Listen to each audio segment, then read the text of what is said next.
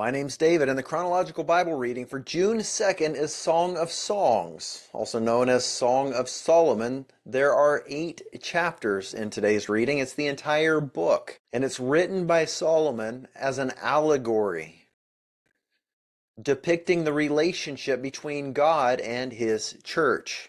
This is corroborated in Ephesians 5, verses 22 through the end of the chapter, where Paul compares marriage between a man and a woman as a portrayal of the mystery between Jesus and the body of Christ. There are a few different speakers in addition to a narrator in this book. The woman is us, it's believers, and the man could be God Himself or Jesus, the lover of our souls. There are young women who would be like immature believers, followers, who are curious but maybe not very discerning. As you're reading this book, pay very close attention to who is speaking, and you'll see a dialogue emerge between the woman and the man, with interjections from young women. And essentially what we see coming together is the script of a play, which is the greatest love story ever told. When you're reading the words of the woman, compare it to how you as a believer feel about God Himself. How you hunger for Him, you want to be close to Him, you're willing to search high and low and go wherever He is going.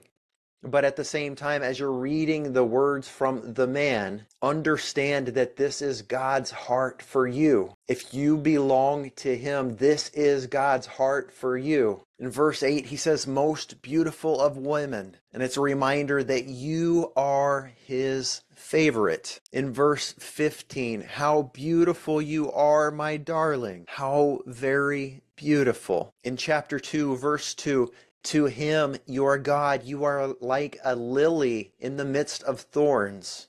He sees your beauty unlike anyone else around you, unmatched by those around you.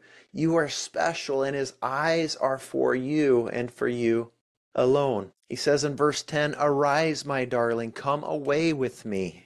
He longs to be alone with you, to have your attention, not to share you with anyone else. Again, in chapter 4, how beautiful you are, my darling. How very beautiful. In verse 7, he says, there is no imperfection in you. You have captured my heart with one glance of your eyes. And in chapter 6, verse 10, he says, who is this who shines like the dawn? As beautiful as the moon, bright as the sun, awe-inspiring as an army with banners.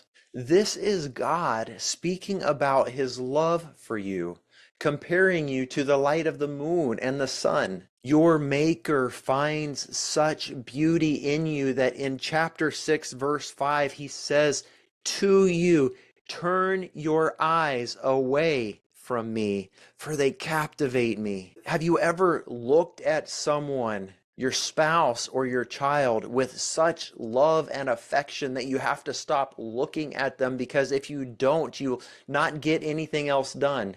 You'll not be able to think about anything else. You'll not be able to talk about anything else. You'll be completely captivated and undone because of the overwhelming love that is welling up within you. You just have to take a deep breath and turn away. That's how Jesus feels about you. The last time in chapter 8 we hear the voice of the man, he says to the woman, let me hear you. How fitting that he comes for her and he says, the very last thing he says is, let me hear you. I long to hear your voice. As we follow the voice and the words of the woman through this book, remember again that this is us. And it's a very emotional book. It could be considered very erotic if you look at all of the imagery and you think of it in a sexual way. And it does, in a sexual way, represent the union between a man and a woman in marriage. But it's so much more than that. It's the love that we share with our Messiah, with our God. Have any of you ever prayed, Jesus, take me with you? Do you think the disciples, on the day Jesus was being crucified, part of them were mourning that he was leaving them and they wanted to be with him in paradise? Do you think any of them were jealous of the thief on the cross who died with Jesus that day? Take me with you.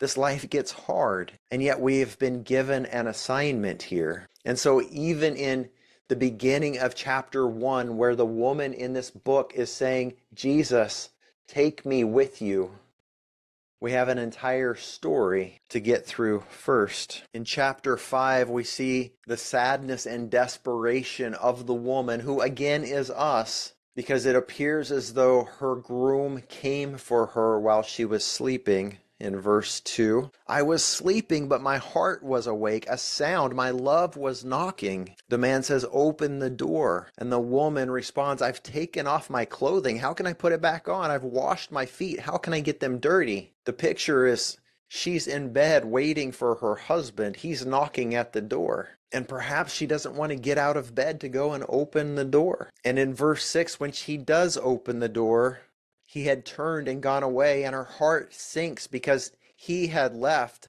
And she looks for him but did not find him, and she calls for him, but he did not answer. And then the guards who go about the city found her and beat her and wounded her. They take her cloak, and then she calls to the younger women, if you find my love, tell him that I am lovesick, that I'm desperate. There's nothing else that can possibly satisfy.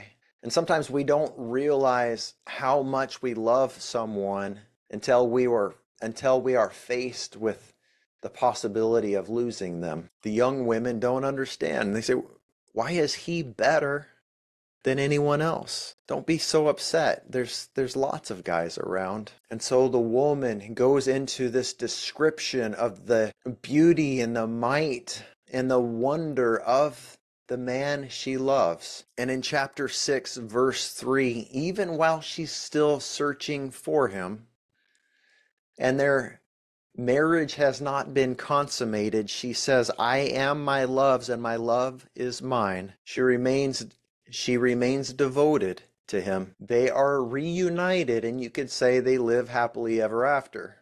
When Jesus returns for us in physical form, soon and very soon it shall be, we will be reunited with him. There will be a great feast called the marriage supper of the Lamb, and then we will be with him forever. Praise his holy name. God bless you, my friends.